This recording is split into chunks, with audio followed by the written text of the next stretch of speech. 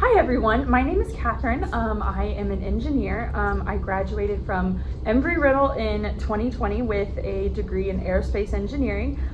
So basically I really enjoy working with rocket ships, but today we are going to be talking about hydrodynamics, which mostly involves boats. So I have a couple boats to show you here today, but just a quick overview.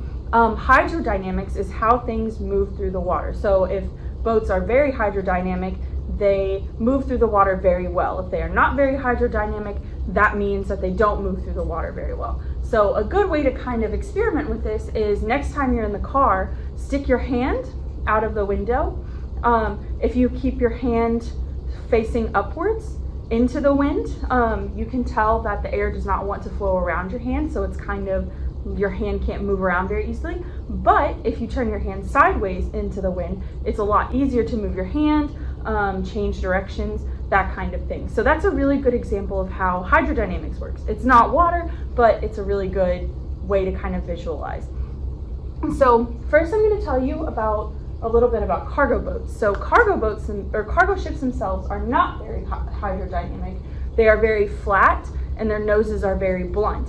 However, they are not built for speed. They are meant to carry thousands and thousands of tons of cargo across the ocean. So they want something that's going to be a little bigger and a little more stable to keep all that stuff in.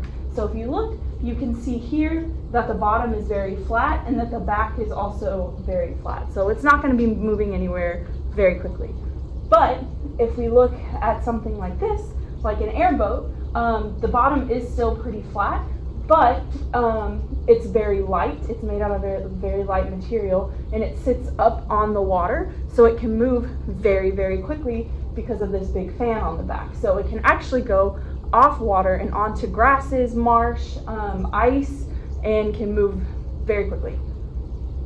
Speedboats, however, if you can see, they have that very pointed front end, so they are very good at cutting through the water. They are very good at making the water flow around them, so they can move very, very fast and turn direction very quickly.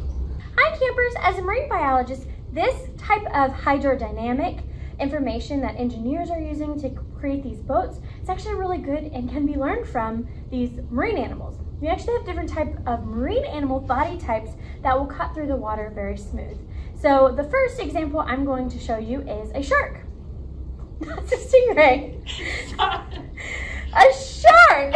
So the shark has what we call a fusiform body. It's kind of like that speedboat. It has a torpedo-like body shape. This allows it to move through the water with as little drag as possible. This means as it's going through the water, it's using the least amount of energy possible. We can look at another animal, the stingray.